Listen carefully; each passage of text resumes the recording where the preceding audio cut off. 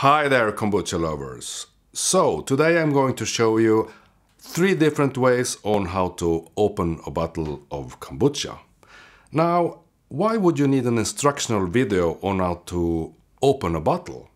Well, the thing is, when you ferment and brew your own kombucha, and when you do the second fermentation in the bottle, the pressure in the bottle gets really high pretty fast. In just 2 days, the bottle gets really hard, and this is a plastic bottle, and that is the reason why you don't use glass bottles when you brew kombucha. They can actually explode. So this actual bottle, it was just 1 day ago since I last opened this and let the pressure out, because this is what you do.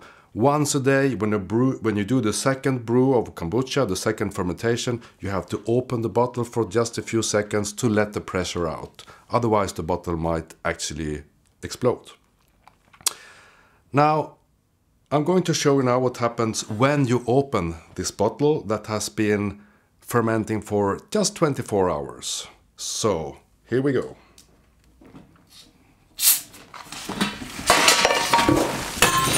Oh, man. Didn't expect that.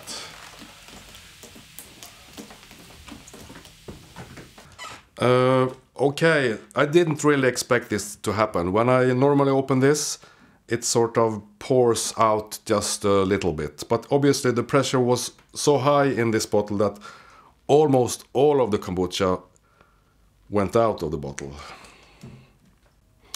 So obviously, just to open the bottle is not the way to do it.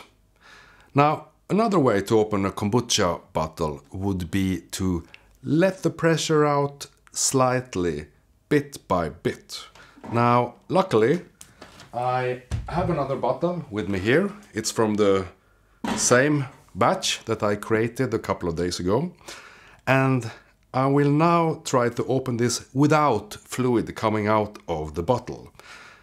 So what you have to do is to open the bottle very carefully and let the pressure out bit by bit. Here we go.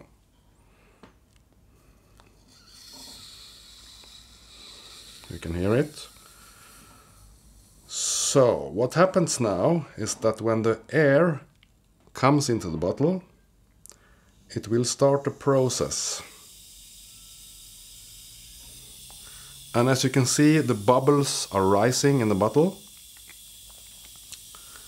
And when it's coming close to the top, you have to close it again.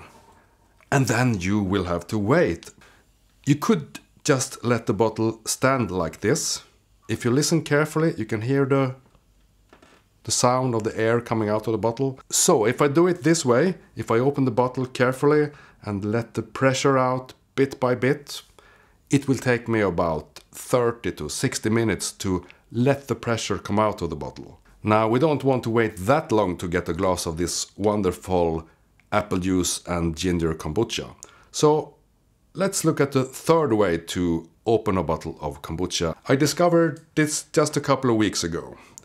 So this is what you do. You take the bottle and then you pour it upside down like this.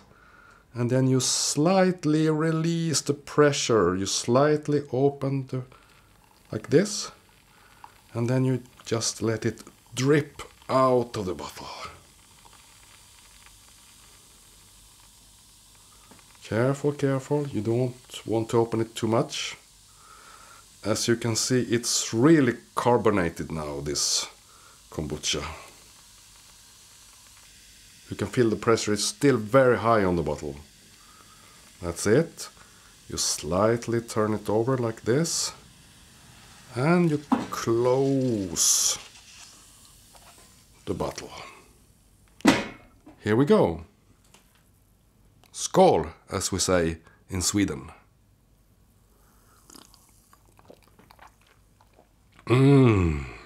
It's so good.